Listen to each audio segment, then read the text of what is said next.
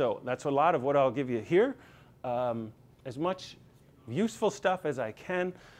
It's easy. I'm thrilled, really, to be here, because I sit in often like write a book, and you guys are out there actually doing it. I'm envious, and it's easy for me to kind of drift away from reality and think, oh, yeah, this is good.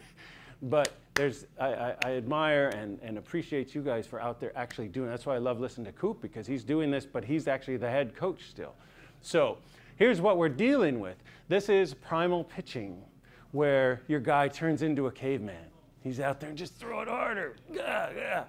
And here he spirals out of control. Oops, darn, I'm losing it. I'm terrible, help. It just snowballs out on him. He's good in practice, but then it snowballs out on him. And here's the results, or emotional roller coaster, where it's like, oh, I got a hit, I made a play, I'm the man. Oh, I got out, I suck. Oh, I got a hit, I'm the man. It's that results roller coaster, and baseball has so much failure in it, we just can't afford to do that.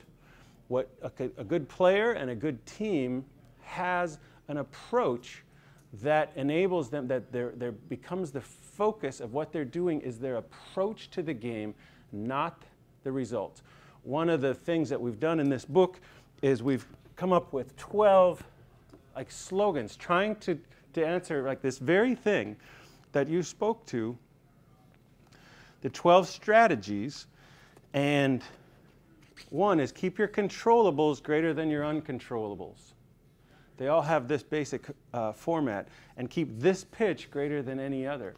And keep your process greater than your outcome.